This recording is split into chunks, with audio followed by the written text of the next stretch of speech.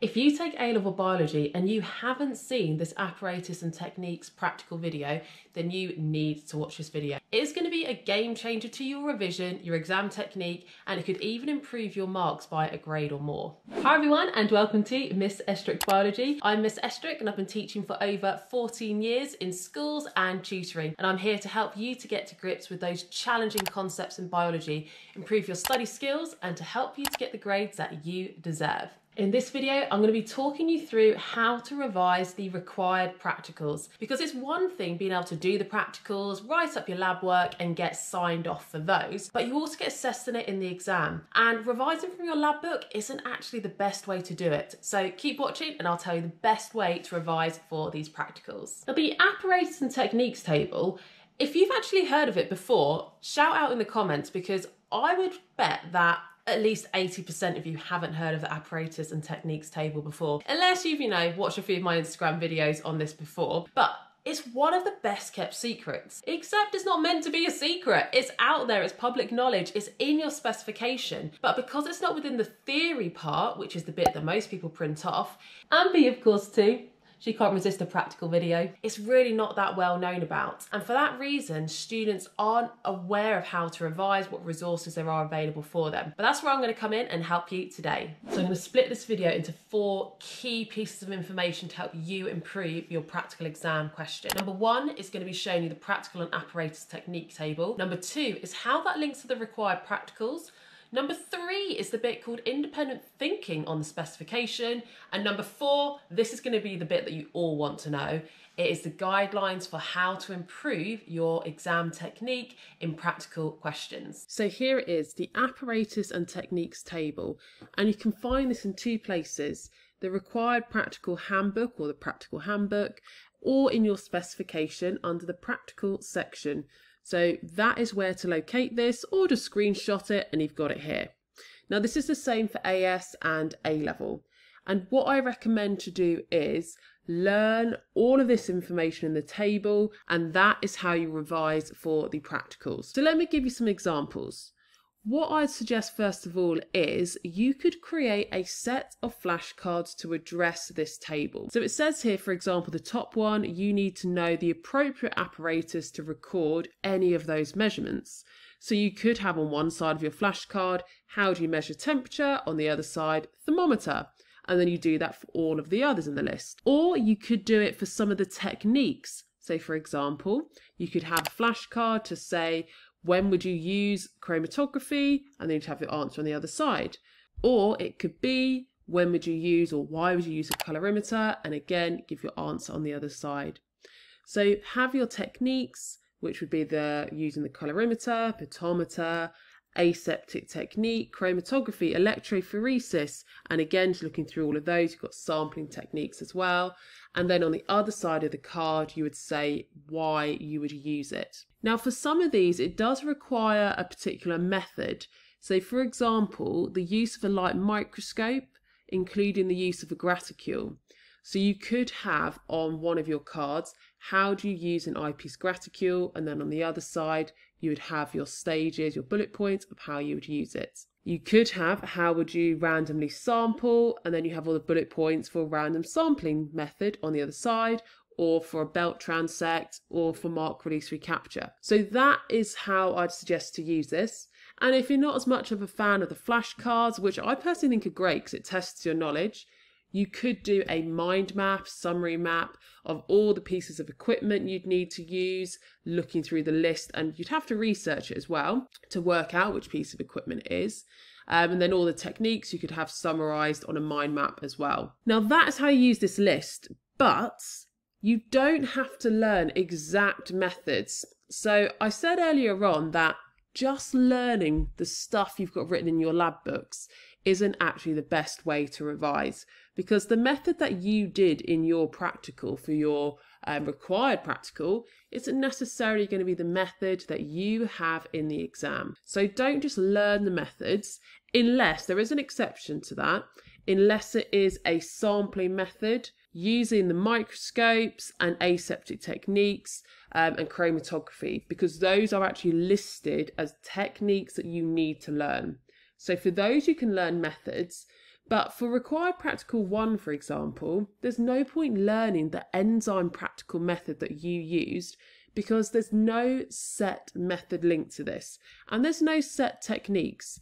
It's all to do with looking at this column in the table, and this is actually found also in the practical handbook and in your specification, this table, and it tells you for all 12 required practicals, what are the apparatus and techniques that you could be tested on in the exam. So it already gives you a heads up for these required practicals.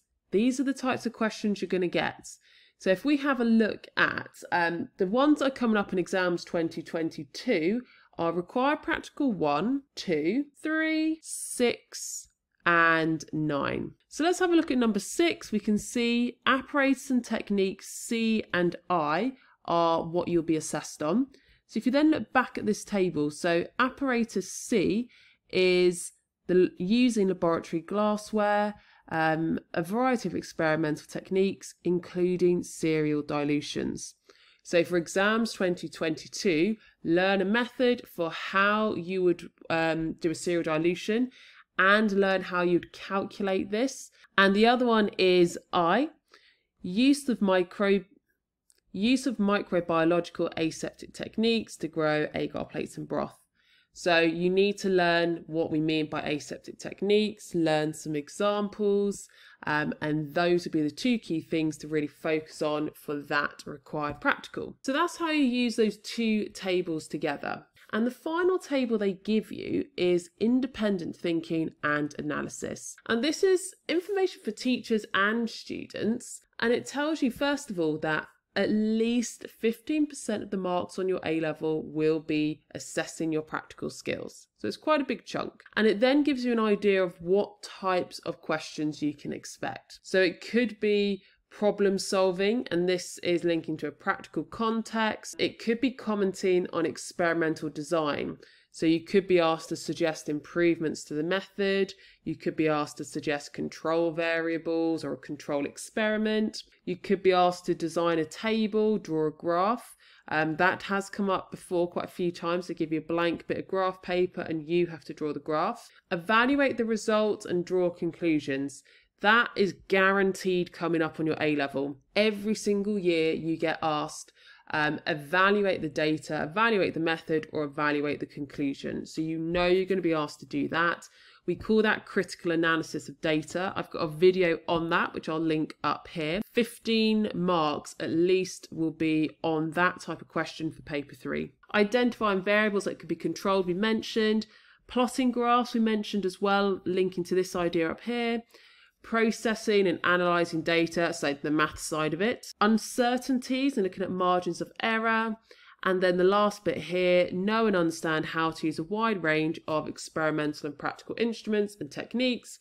That links to the first table we looked at. So those 3 tables give you quite a big insight into what type of questions are going to come up and what they are after. So what sorts of things they want you to talk about. So now we've gone through those 3 tables, have a go and practice. And I'm going to talk about that a little bit later on because I've made you something free that you can download to help you practice that. So here's the bit you've all been waiting for, my guidelines for how to answer the practical questions. There are 3 steps for how to answer them. Number 1, once you've read through all of the information, you need to identify which topic, so which bit of the spec this question is linking to. And that often is quite obvious, but you might need to be really specific. So if it's enzymes, for example, is it to do with enzyme inhibitors? Is it to do with temperature and how that affects the enzyme? Is it to do with pH? So step 1, identify the topic. Step 2 is recall all the key words that link to that topic, but also that link to the required practical and the apparatus and technique. So if we carry on with this idea of enzymes, you might be thinking of enzyme substrate complex, denaturing, hydrogen bonds, and so on. So you've got all of your theory key terms, but if we're thinking about rates of reaction, then there's going to be apparatus that you would need to measure the time, so stopwatches. If it's one to do with temperature, you would need a piece of apparatus to measure the temperature, and so on. So that's your step 2. Consider all of the key terms to do with the theory and think about all of the key apparatus or techniques that you have now learnt from the previous tables. The final step is essential. You need to highlight or underline the information in the question that they've given you, which hints to whether the method might be valid or not. So if you get a question that says evaluate the method or the conclusion, you don't just use the data.